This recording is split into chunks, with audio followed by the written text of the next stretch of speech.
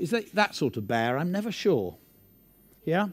I'm going to put a dotted line because every now and then, children meet a word they want to use and they're not sure how to spell.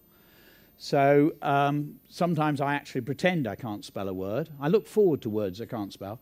And then I can make the point to the children, in this class, we never waste a good word. If you want to use a word, use it. This is why we teach phonics endlessly, so that you can spell any word in the English language. So the basic principle is never dodge a word because of its spelling. Have your best go, sound it out, write it down, put a dotted line under it, and if we want to, later on, we can check in the dictionary, etc.